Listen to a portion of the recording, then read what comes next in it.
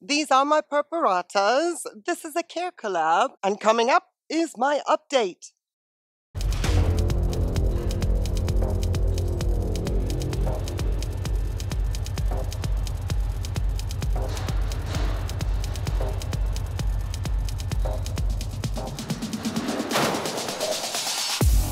Thank you so much for taking the time to click on my video. I hope that you are going to enjoy some purpurata blooms, even though my Werkhäuseri on the left is looking a little bit sorry for itself. Thank you also to Fernanda Nacimiento Orchids and Succulents for organizing this CareCollab. I so appreciate that. And I also appreciate every channel that is participating. The links to those channels will be in the description. Go check out what other kinds of purpuratas are being featured in this CareCollab because, oh my goodness, Cattleya purpurata is in a league of their own. Some collectors only collecting purpuratas, and it doesn't surprise me much. Reliable bloomers, beautiful fragrance, beautiful blooms in all kinds of colors and variations, and every one of them is a purpurata. The order in which I brought my purpuratas out to the staging area is the order at which they bloomed. The tall one in the back is my purpurata variety Striata. This is her second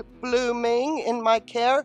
Her first time blooming was in 2022. I am super pleased with this presentation this year simply because of the three blooms, how they spread out on their spike, each of them presenting beautifully with a lot of space. I did some light training. I would like to take credit for the fact that this is how the presentation turned out. Well, let's just say it was a little bit of both. The orchid herself is maturing beautifully and is able to do what she does, and then with a little bit of care in mind, result. The second orchid that bloomed out is my Cattleya purpurata variety Werkhäuseri. Funny enough, she is the first one to go down. Now, normally she should last 3 weeks, easily. However, I misted some garlic alcohol on the shelf above her, and I do believe that some of that mist fell onto her blooms, and for that reason we had a rapid decline, which is a pity. But luckily, I've got footage of all of them documented, which I'm interspersing into this video. Luckily, I managed to document her blooms while they were super pristine, only 2 days old. It was a bit of a windy day that day, unfortunately, and I managed to also enjoy the beautiful, creamy, sugary lemon sherbet fragrance that she has. At least she bloomed, and I will get to why I say at least in just a minute. The third one to bloom out, happy days, is my Cattleya purpurata variety Werkhäuseri Striata. So you got the Werkhäuseri, the plain one on the left, that just has the white petals and sepals, and then we have the Striata variety of Werkhäuseri on the right with that beautiful vintage lavender. Love that color, but we have the lines and the flares and all that, the striata in the petals. You can tell I'm very partial to that beautiful vintage lavender color that features on the lip, and that's why I got me two very similar looking purpuratas. Luckily, I would say, because in a year like this, when I make a mistake with my misting of the garlic alcohol, well, I still have the striata to enjoy. The fragrance on the striatas are very similar. So the original striata, as you see above, being the taller orchid, she has this beautiful rose fragrance, which is relatively intense. When the temperatures are warm, she doesn't have to be in the sun in order for me to enjoy that fragrance. It is divine. The same with the striata below. Has a similar rose fragrance. It is very beautiful, but it is more faint. And that has nothing to do with the fact that the original striata has 3 blooms, whereas the Werkhäuseri Striata only has 2. I don't find the Werkhäuseri Striata to be as perfumed as the other 2 in my collection. Maybe I am spoiled now that the striata is in bloom year in, year out. Because I do remember back in the day that I thought the fragrance of the Werkhäuseri Striata was divine, so I'm probably spoiled when the 2 of them bloom together.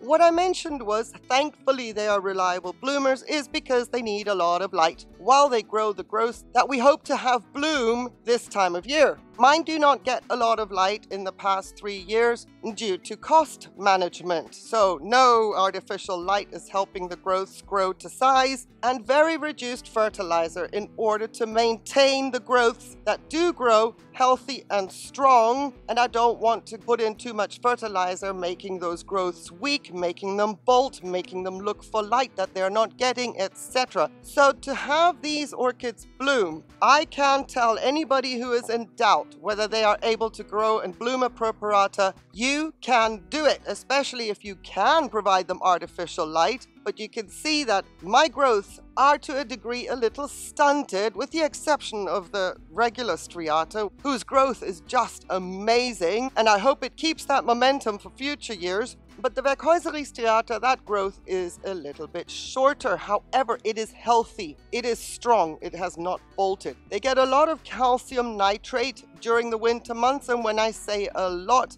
I don't mean high parts per million. I balance out the lack of light with the amount of fertilizer, but I make sure it is calcium nitrate so that the structures grow strong. I also do a lot of calcium and magnesium, so I alternate 200 parts per million of calcium nitrate. The next time the pot gets a flush, the reservoir is empty, 200 parts per million of calcium and magnesium, so that I avoid the salt buildup on top, but also the magnesium, in order to somehow help them to photosynthesize while it is dark in my grow space. This year in 2023, the first time ever, I brought them out of the grow space and had them tolerate low temperatures of 12 degrees Celsius, which they can handle, but my setup, there is a catch. I have never exposed these orchids to these cold temperatures, even though out in nature they can handle less. But the day temperatures out in nature rise exponentially, which counteracts and balances out the cold that they have at night, and it warms them up during the day. I don't have that in winter.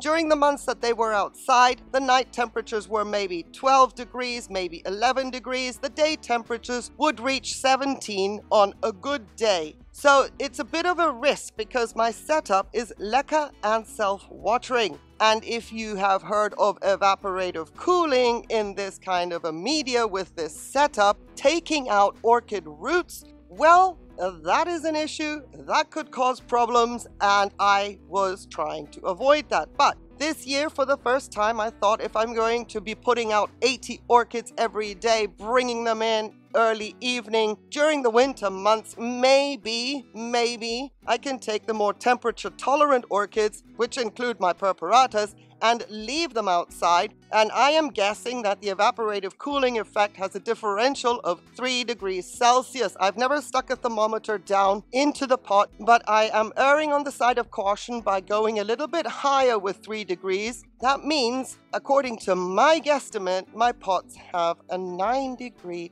temperature level and my days don't warm up. So, having said all that, what I am trying to tell you is they are more robust than we give them credit for. I do not have dead roots, otherwise that would show in the shriveling of the pseudobulbs. And if the bloom on the Werkhäuseri were to have failed because my orchid is suffering, the pseudobulbs would tell me that there is a problem. But there isn't. They're all wonderfully plump, as they should be. There's one thing that did occur this spring, though, for the first time, and it may be that I dropped the ball. It may be that I didn't drop the ball. I don't know. But I have scale symptoms on many of the leaves on my purpuratas. White spots that for me always is scale scar tissue. I find that very strange. That hasn't happened before. And because there's not that many orchids outside during the winter, blocking the view from all around the leaves, I am very reluctant to say that that is scale damage. However, in the past weeks, I have noticed scale on those spots. So, which came first, the chicken or the egg? Was it scale, left a mark, and scale came back? I have no idea. So of course the scale has been treated and I wipe the leaves on a regular basis just to make sure that any perished scale bodies are well and truly perished. But the markings on the leaves they remain, which is a big shame, to be honest with you, because these leaves hold on for a very, very long time. And that is why I'm saying I am just grateful that they bloom, because a few little changes this late winter and into early spring with my purpuratas. So if you have any doubts about being able to grow purpuratas, you're not sure about your light levels, you can take it from me, from southern Spain, that normally advertises bright sunshine 365 days a year. Well, I am in the south, and I can tell you, yeah, not so much. Get yourself a purpurata. The Werkhäuseri is the smaller one, if you're unsure. The Striata is the taller one. And you can see by the size of my pots, they are all pretty much on the same level. I am not using a bigger pot, a taller pot, to show how the Striata is taller. It is just the bigger of the three that I have. And then there is a plethora of other purpuratas that are super fun to grow. Once again, a reminder about all the opportunities that you have some eye candy down in the description. So I hope you enjoyed looking at some blooms. And with all that being said, I want to thank you so much for clicking on my video. I would appreciate it if you gave it a like if you have not subscribed to my channel. Oh, I would appreciate a subscribe, a vote of confidence from you as well. Thank you once again, Fernanda Nascimento, for organizing this CareCollab. Thank you to everyone for taking the time to be here with me on the patio in southern Spain. I wish you a beautiful day. On that one condition though, please, that you stay safe. Take care. Bye.